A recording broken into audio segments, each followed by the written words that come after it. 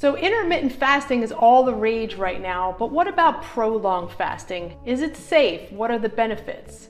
In today's video, I'm going to explain to you why you might want to consider doing prolonged fasting in addition to intermittent fasting.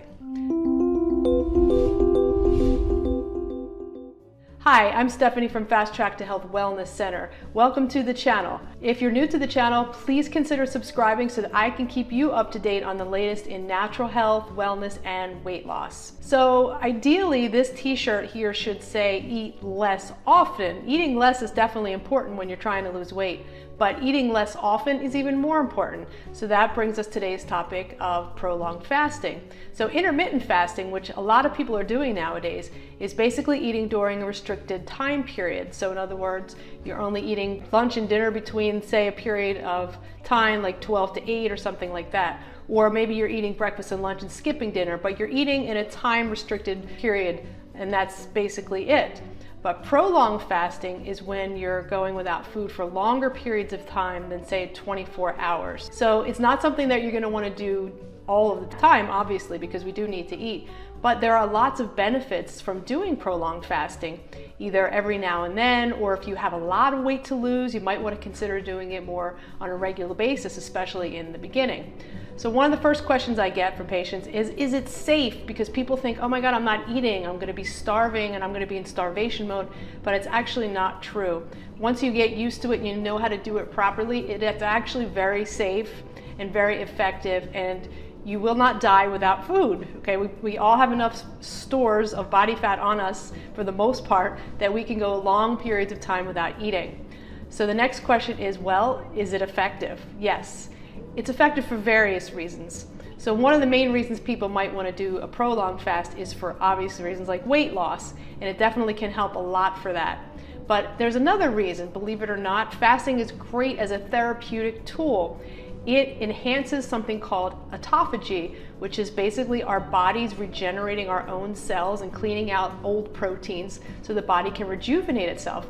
And this has very therapeutic effects for many different chronic diseases. So it goes just beyond the weight loss. There's lots of other benefits besides that, and autophagy is the main one. So let's see, how do I get started? So I would say if you're new to fasting overall, intermittent fasting and beyond, I would say start with shorter periods of time. So first do intermittent fasting and see if you can handle that on a regular basis. Then you might want to consider going a little bit longer without eating. Now that's not to say that if you're strong-minded and you have a lot of weight to lose, you could go right into it if you really wanted to. But for the average person just starting out, you might want to consider doing it longer and longer over time. So in other words, work your way up to a 24-hour fast. If that was no problem, then you might want to work your way into a 48-hour fast. And if you're still feeling pretty good, you might even want to consider going up to 72 hours, okay?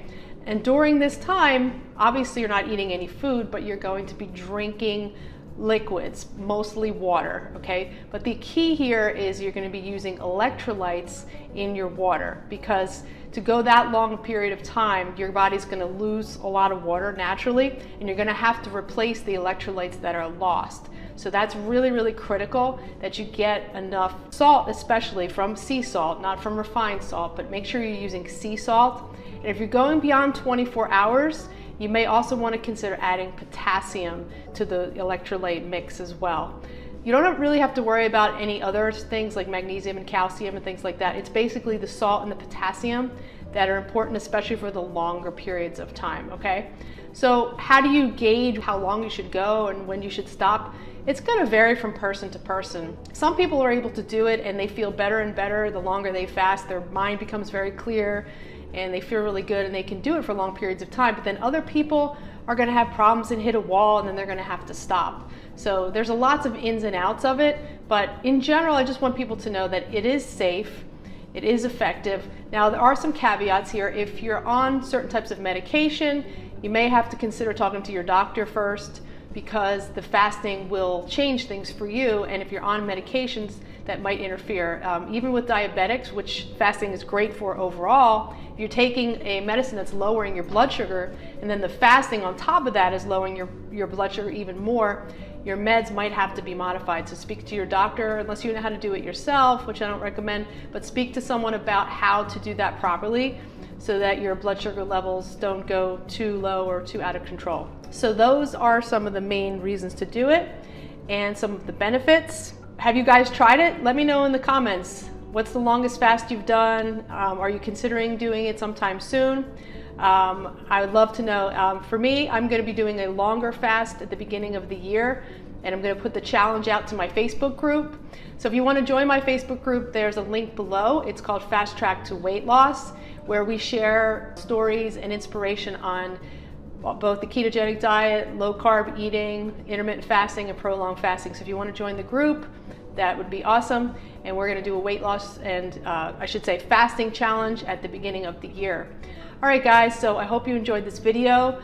If you haven't already subscribed, please do, and like and comment below, and I will see you next time. Thanks.